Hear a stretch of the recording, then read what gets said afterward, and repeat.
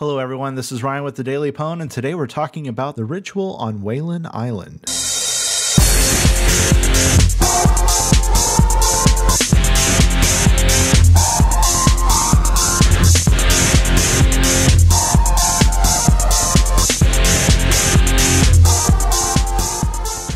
Sorry we're not here to meet you. The storm got too bad.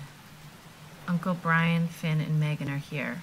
The Ritual on Weylyn Island is advertised as a first-person survival horror game set in a remote island. You play a 22-year-old visiting her grandfather's remote island to meet her family and hear the reading of his last will and testament. Upon arrival, you quickly discover that all is not well on the island. In fact, your goal becomes apparent almost right away as you struggle to find your family while escaping the horrors that surround you. The story told throughout the game is pretty interesting.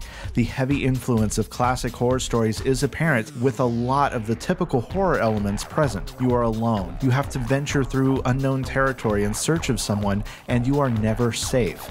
The way the story is told comes off a bit rushed. From the moment you arrive on the island, the main plot points are laid out in the first 5 minutes of gameplay. Gameplay is pretty standard for a first-person perspective title. However, you will not be wielding any weapons here. Your interaction with the environment is limited to opening doors, picking up items, and interacting with objects to ensure your survival.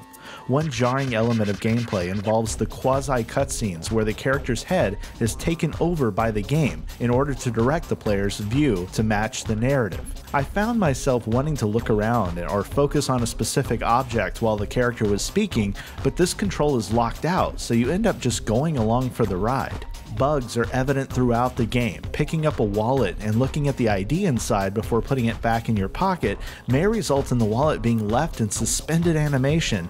Object selection is also kind of picky. You have to hover right over the exact right spot in order for things to work.